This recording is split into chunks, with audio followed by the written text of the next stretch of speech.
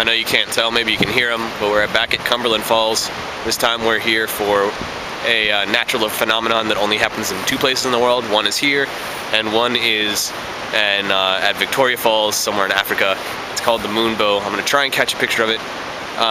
So you should watch this video in high quality, so that when my picture comes somewhere after this little announcement, you will see it, and it will be awesome. So there you go. All of these pictures were taken with the Canon SD1100 IS with various f-stop settings, which were not controlled by me, and long exposures, sometimes 15 seconds. So my guess is that was a pretty good trip, but you be the judge, I guess.